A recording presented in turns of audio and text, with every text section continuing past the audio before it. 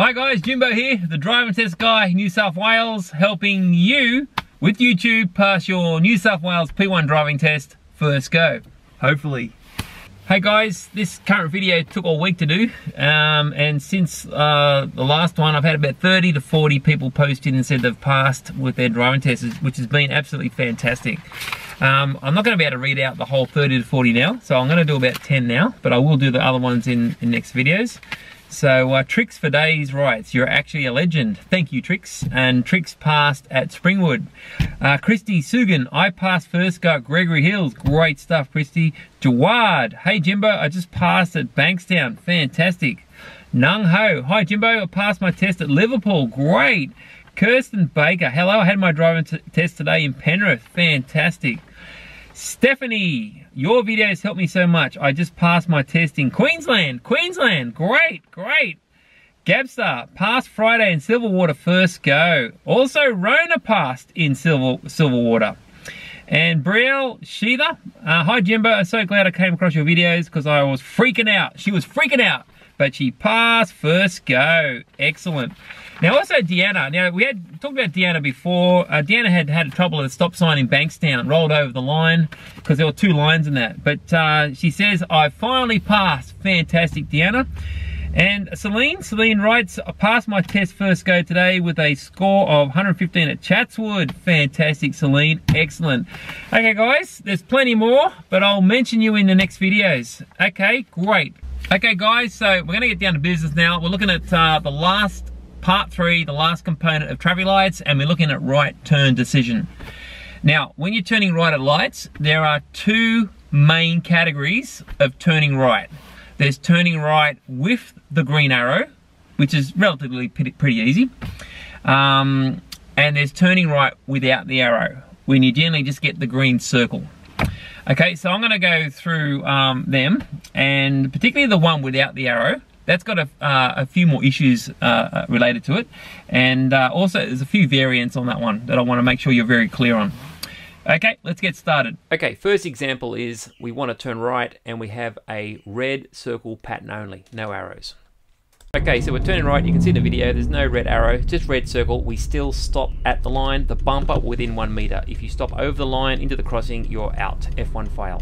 In this example, we're turning right again and we have both the red circle pattern plus the red arrow pattern. Okay, so we're turning right, we've got red circle, red arrow. We stop at the line within 1 meter with our bumper. Now watch this, green circle, red arrow. Now if you attempt to push in on that, you're out. Your examiner will stop the car, F6 fail, because you try to run a red. You do not want the examiner stopping the car for you on your test.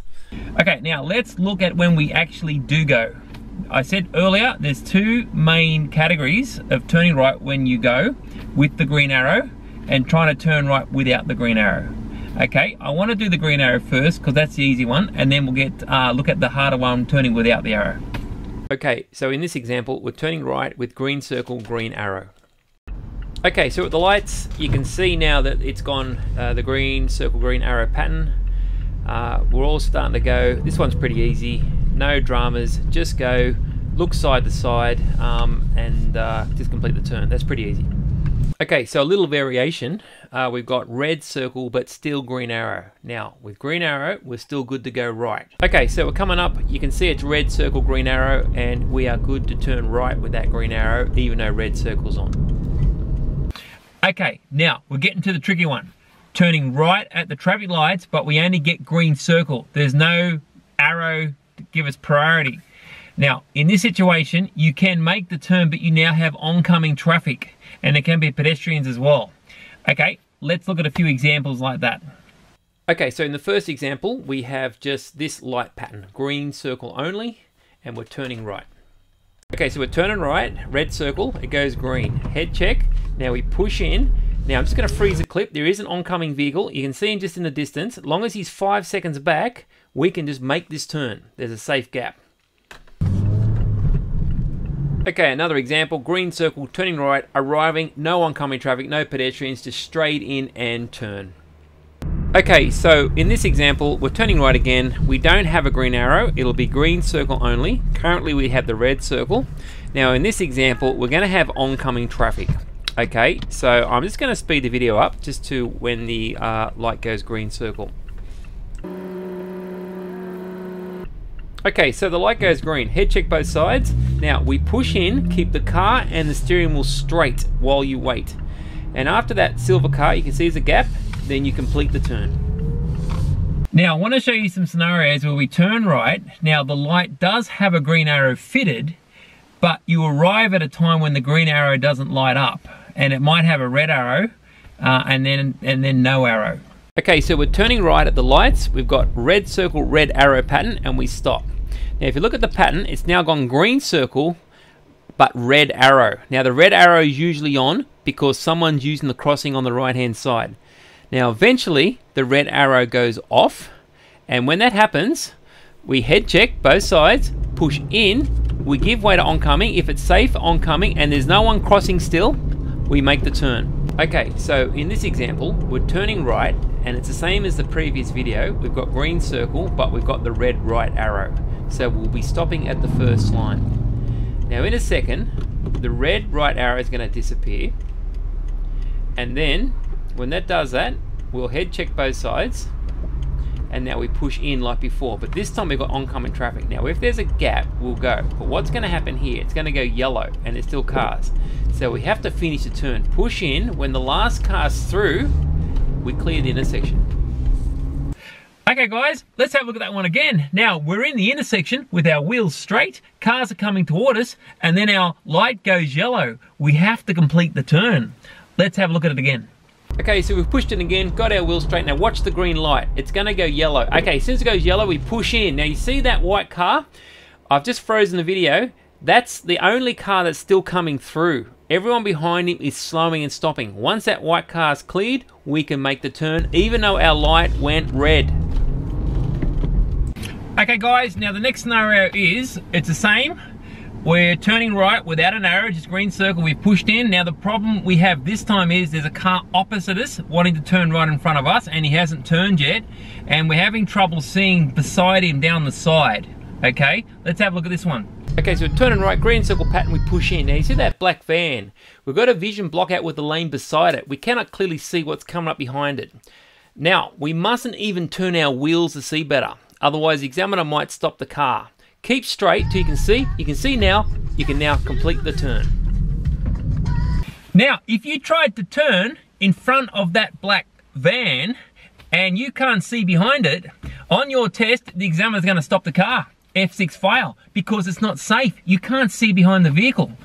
Now, we're going to look at another scenario. It's very similar. When you're in there, there's a vehicle blocking your view and you're in the middle and it goes yellow and ultimately red on you. And I'll show you what you got to do. Okay, so we're turning right. Currently there's a grey ute in front. We wait behind the line till he clears. He's now cleared. Now we push in, keep our wheels straight. Now that blue car, we've got a partial vision block out with the lane beside. Now we cannot clearly see what's coming up. We do not turn. Now in a second it's going to go yellow-red and we're going to complete the turn. Now for it to be safe, we need to see behind that blue car. Now when it goes yellow, we push further in. We can now see it's safe. That white car's through. It's safe. Clear the intersection even on red. Okay guys, we're going to look at one last scenario. Again, we're turning right at the lights. We've got green circle only, no arrow. We've pushed in. We have oncoming traffic and we're waiting. Now, the confusing thing on this scenario is the other side have a left turn slip lane. Now, we looked at them in part 2 of my traffic light videos. Now, what the confusing thing is, when the oncoming traffic get into their left slip lane, like they're turning left, we then have kind of priority on them. They're meant to give way to us. Now, let me just show you this video, how confusing this is. Okay, so we're turning right again, no arrow. We push in, keep our wheels straight. Now you see that black car there. Now he's now moved into the left turn slip lane. At this very moment, we have priority on him to turn, even though he's oncoming. I just need to confirm the cars behind are not coming straight ahead, because I would have to give way to them. In my opinion, they're all paused with left signals behind him. I'm good to turn, so I complete the turn. Okay guys, so that's a wrap for turning right at the traffic lights, part 3 of my traffic light videos. Man, that was an absolute marathon. That took me ages to get out there and film all those scenarios. But look, I've got it done. I want you to practice them and know all of them, because you don't know which one's going to come up on your New South Wales P1 driving test. I want you guys to know what to do so you can pass first go. Okay guys, I broke 1,000 subscribers today. Absolutely fantastic. Thank you so much for your support. I'm going to keep doing the videos. I'm going to keep answering your questions. I want to help you guys get out there and pass your New South Wales driving test first go. So keep pressing that subscribe button, the notification button and the like button. And as always, remember, stay safe.